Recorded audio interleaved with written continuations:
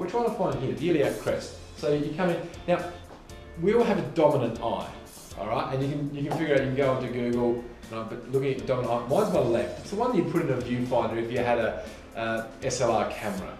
Or another way of actually trying to figure it out is if I point to a spot over there, the red little button on the treadmill. I've got both my eyes open, I'm pointing right to the middle. Now, if I shut my left eye and I keep my right eye open, my finger shifts.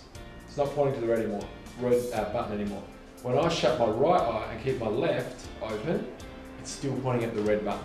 That's my dominant eye. That stops as much error as possible. So I always line myself up with my left eye in the middle of the body when I'm assessing. So someone can be standing here, bare feet. You don't want shoes on or anything like we want bare feet. We want them to actually have a bit of a look at their feet. Are they overpronating? Is one more externally rotating the other?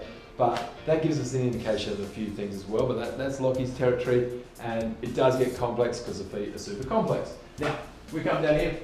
Thumbs, fingers, it doesn't matter. We're sliding in on here. So with your client, it can be a quite tender area. It can be a ticklish area. So you have to let them know what you're doing, and you have to get consent. Now for us, people sort of expect to have to disrobe a little bit.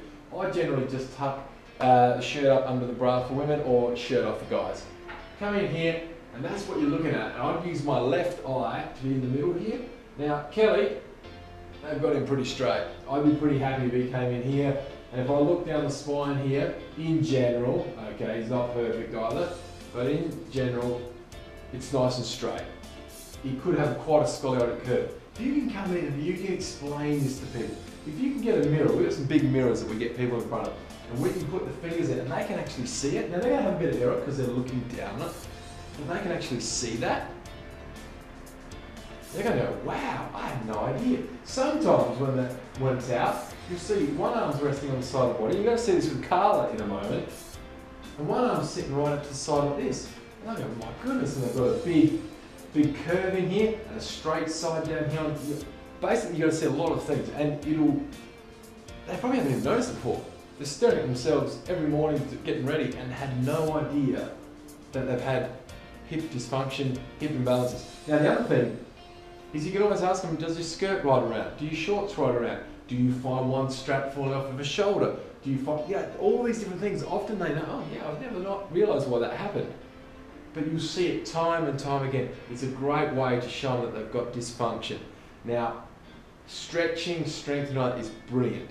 However, you need to get to the cause of that dysfunction to get the best results using other exercise and fitness modalities.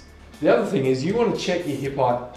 You want to check the hip height standing, and you want to check it sitting because we take the legs in and out of the equation. I won't complicate it too much, but if the hips are uneven standing, do not expect to see the same when you sit. It could be, or when the client sits. It could be the same, but in many cases, it's not. Okay, let's get your client sitting on the edge of the table. Now, if they're sitting on the edge of the table here, feet, weight off the feet, we don't want the feet coming into the equation here, all the weight's on the sitting bones.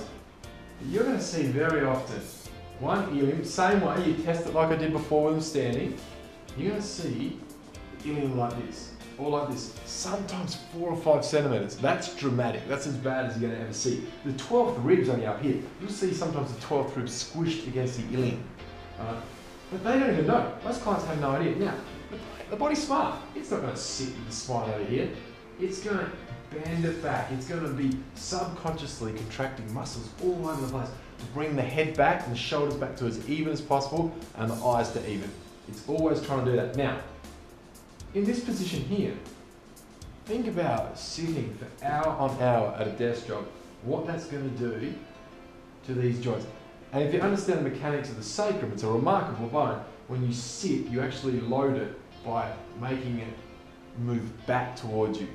Okay, there's all these fancy words, but essentially, as you bend and sit down, this bone actually comes back.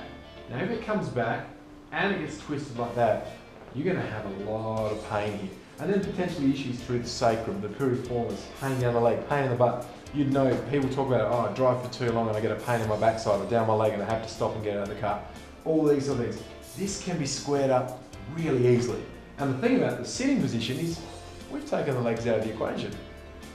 Leg length can't come into it. So if you see hip-height imbalances, scoliosis, S-bending in the spine, sitting. Aside from congenital scoliosis, you've got muscle dysfunction, you've got joint dysfunction that can be fixed. Standing's a little bit more complicated, but it can be fixed.